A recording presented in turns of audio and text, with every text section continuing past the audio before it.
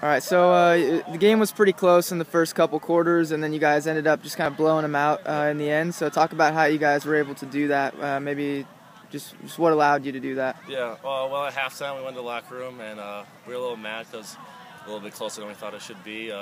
Made a few adjustments, came out here, just play as hard as we could, play as a team, and got the W. And for you, career high for points tonight. So talk about how that feels. Guys were feeding me the ball. I was getting open there, making good passes, and I just finished the ball. And what are some keys to finishing out strong and getting a win against John Carroll? Play hard every day, work, get better in the practice, and go out to JCU and just get it done.